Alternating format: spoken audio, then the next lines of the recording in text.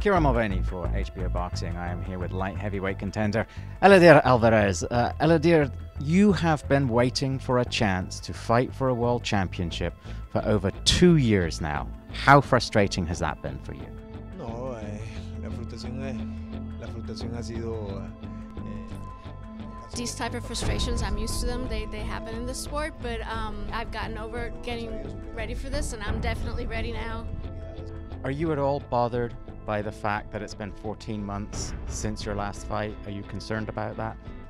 Bueno, no siento preocupación porque siempre estoy. This doesn't worry me at all because I've been training hard and I've been sparring, and when it gets closer I do more sparring, and it hasn't been a problem at all.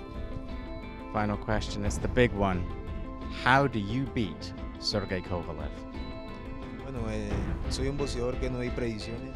The idea and the objective is still to be world champion, and whatever I have to do it, it's just getting there. It's not how I get there, but it's just getting there.